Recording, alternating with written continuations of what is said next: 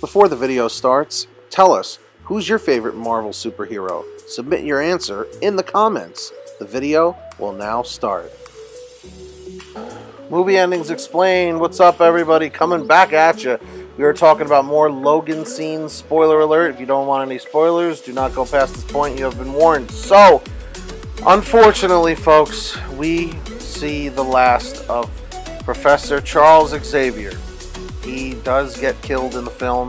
He's actually killed by who he thinks is Wolverine or Logan, but actually turns out to be a carbon copy or more evil, stronger, younger version of him, which is known as X24, which was actually created to be a mutant, along with many others. So X24 ends up stabbing Professor Xavier right through his chest. It's a pretty intense scene, and you think that it's Logan, Hugh Jackman's main character, but it's not. Definitely big twist.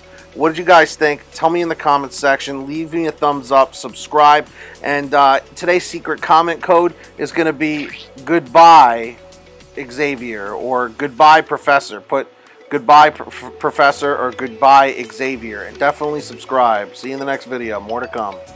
Thanks so much for watching. Be sure to subscribe and hit that like button on your way out. We're trying to hit our goal of 5,000 subscribers. We'll see you in the next video. Also, comment whatever the view count is on this video right now.